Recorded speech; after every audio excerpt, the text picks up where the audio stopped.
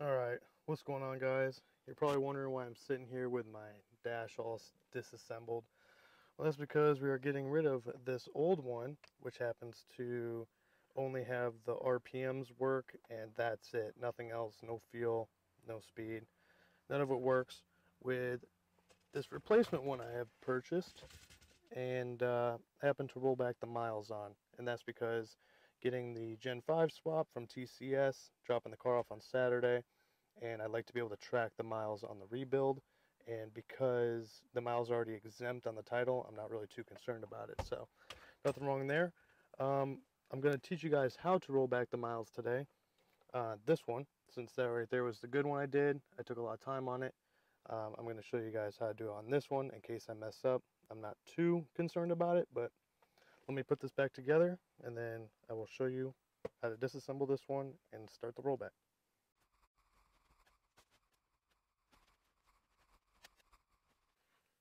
Alright, what's going on? We're back. For some reason my phone overheated while I was recording the dash install, but twisted the key, everything works as it should.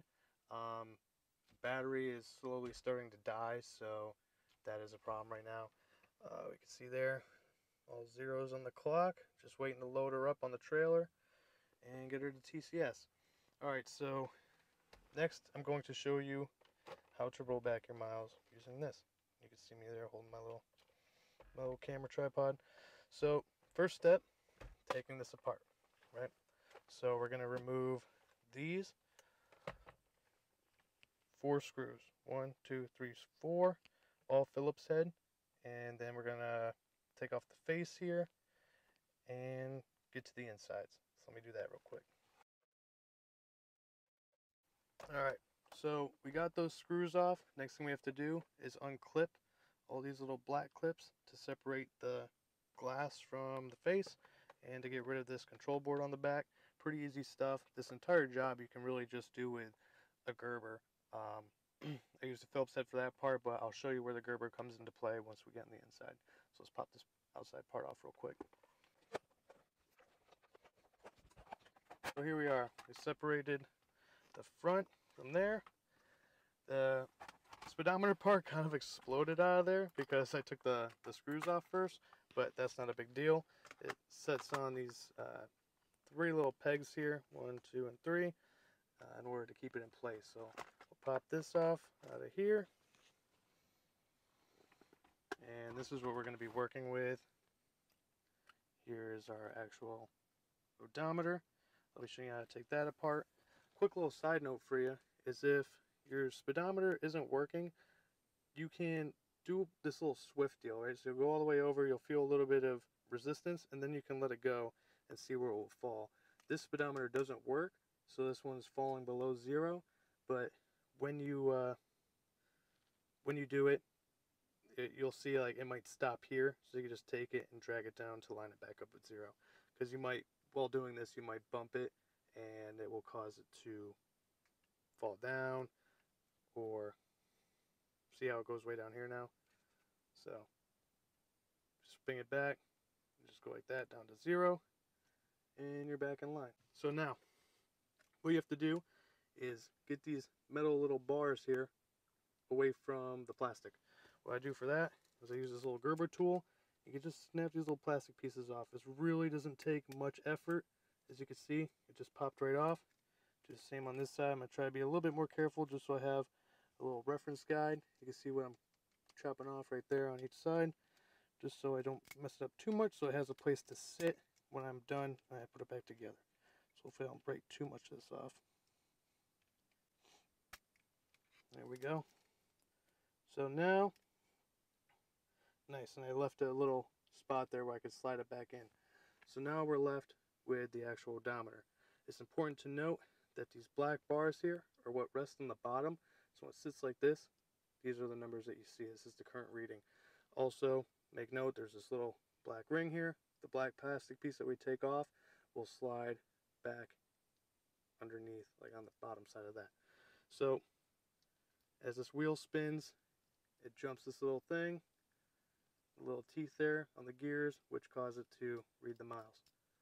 Alright, so first step, you lift this little black piece off, being very careful.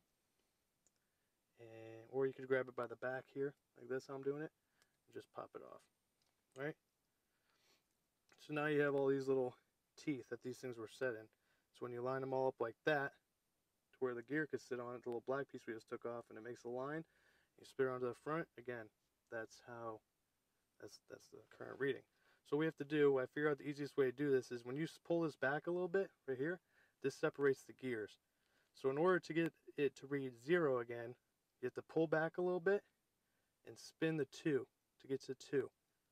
Alright, so we'll line these two teeth up, pull these gears apart a little bit on the next one, and you want to work from the right up, to the right to the left. So line that up, boom. Both 2's are lined up again, so line it up again. Now, there's a 2. Want to really make sure those teeth are all lined up. Go to the next one, holding it with your hand, pulling to the left a little bit to release the gears. We can get a little janky. Spin it all the way around to a 2. Make sure they catch. Boom. Same thing for the next one. Find those teeth that it sits in. Grab it. Pull it apart. Go all the way back to the 2. Boom, we got a 2. And look at that, our final 2. So now we'll hold it all together. And look at that, we have all zeros. Final thing to do. See, it's very sensitive though. You have to make sure all these are lined up perfectly. Right? And it helps if you use your fingers to kind of press on there and press them all against the gear to the right. So once we do that, we'll take our little piece here that we had and kind of slide it in between our thumbs. My hands are real shaky because I did this yesterday for hours and it kind of messed my hand up. And we'll kind of press it and let it rest inside all these teeth. It says this is where it gets a little risky, but oh, I put it on the wrong part. See? Press it on there so it holds all the teeth. Falls in between them all. Bada boom, bada bang. Like that. So now it's like that. Alright, so we have all 2's, we spin it around, all 0's. Next step is to take your little thing. Now it's all lined up, all 0's. We'll bring it back into the odometer. So you want to make sure these little teeth here are on the bottom. So they're going to line up down here. And this little gear here has to sit on that little noodle looking thing, that little rotini noodle, right? Because when that thing spins, it's what spins the gears. So we'll drop this in here, make sure it's pointed down, make sure your gears are on there. Try to spin the gear a little bit. If it doesn't spin, that means that you're lined up on those gears, because that's what's going to be moving it. And then have it up forward a little bit. See, I have it accidentally off a little bit, so it's reading all the 9's. So we'll pick it up, twist it back a little more, make sure it's perfect up and down. And on the front, you see we have all 0's. The gear isn't spinning, which means it's in line with those teeth like I talked about. Now all you gotta do is take a little bit of hot glue and hot glue it on there and there.